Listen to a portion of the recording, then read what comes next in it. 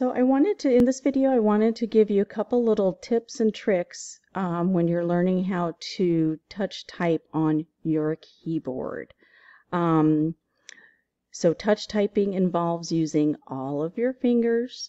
I know a lot of us just use these two, but it is more efficient to learn how to use all of your fingers.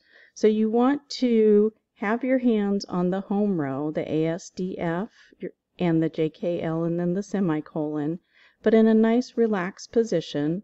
Remember not to rest your hands on your desk or your laptop, because it puts your wrist in an unnatural position, and you don't want that. Over time it will begin to make your hands ache and that type of thing. So nice and relaxed. Remember that the F and the J key, try that, have these little ridges. So these are such great helpers. I use these to be able to feel that I'm in the right place on the keyboard.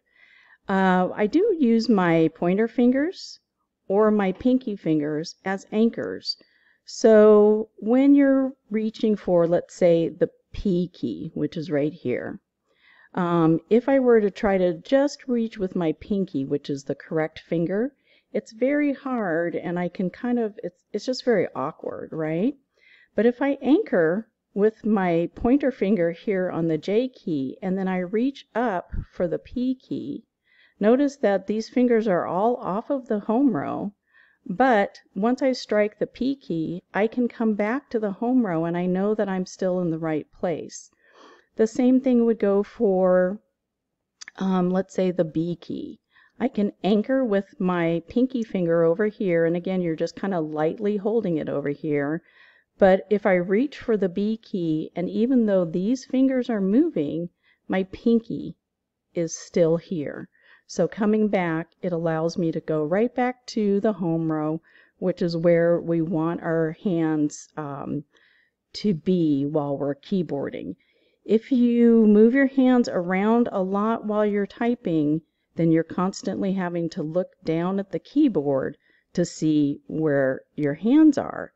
So the goal is to learn your fingering, which fingers go with which keys, and to become really comfortable with that. And practicing is the name of the game.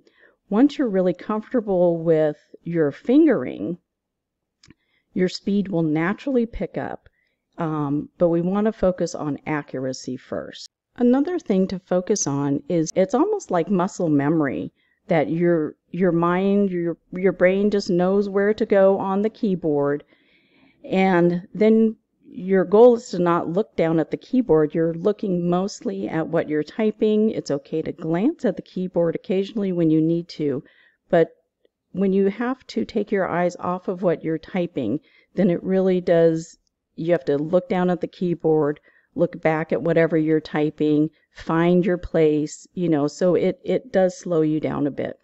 So remember to anchor your fingers, nice and relaxed on the keyboard, and just practice.